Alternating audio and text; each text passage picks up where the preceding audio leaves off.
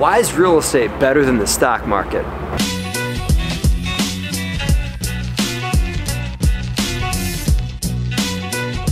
Hey guys, Matt Faircloth here for BiggerPockets. I'm the author of a book for BiggerPockets called Raising Private Capital. And I want to talk to you guys about why real estate's better than the stock market. Now I know a lot of you guys are watching this on a real estate based channel, and so I'm kind of preaching to the choir, but a lot of people think that real estate's better than the stock market, which is, it is, but I want to talk to you about why it's better than the stock market, okay? So in my book, Raising Private Capital, I talk about passive and active investing. I am a full-time investor, it's what I do for a living, and so I am an active investor. There's also people that passively invest in real estate, and we're going to compare both to the stock market and why it's better. Okay, so if you're an active investor like me, then you are actively in the day-to-day operations of your business, finding deals, finding opportunities, finding apartment buildings, finding small rentals, doing fix and flips, whatever it looks like to make a return on your money or your investors' money in your business. What you have is control.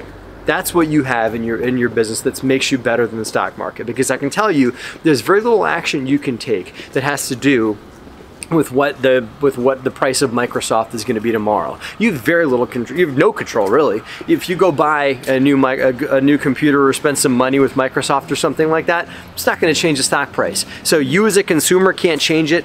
You can buy or sell Microsoft, but you're not going to change the price. You're not going to change the dividend that they yield. You're not going to change your wealth or your profitability. All you can do as being active is choose whether or not you want to buy or sell Microsoft at any given time, but you can't govern its profitability. As an active investor, you can govern what kind of rent you get on a property, what kind of tenants you accept, if you put in granite countertops or basic countertops, or if you're going to put in stainless steel appliances or not. There's a lot of control you have on your profitability for the deal, and it goes everything down to which partners you choose, what research you do, and the more educated you are, and the more education you get through resources like BiggerPockets, the better choices you're going to make to your own long-term wealth. For passive investors, you have something that you might not have control because you give up control in exchange for time, in exchange for not having to put time in. But as a passive investor, what you get in exchange for through real estate versus the stock market is you get collateral.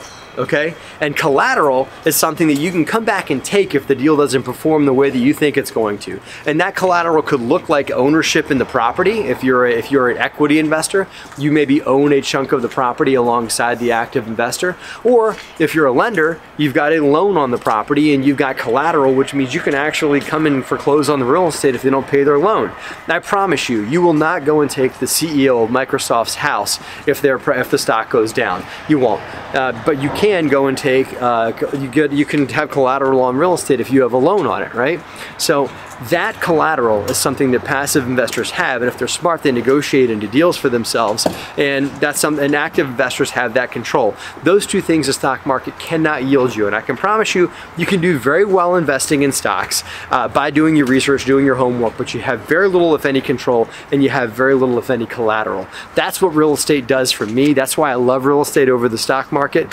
Again, not poo-pooing the stock market, but I think real estate's better for those two reasons. So if you like this video, be sure to give it a like. If you like this video and you got something to say, be sure to leave it a comment. And I am Matt Faircloth for BiggerPockets. I appreciate you guys, and have a great and profitable week.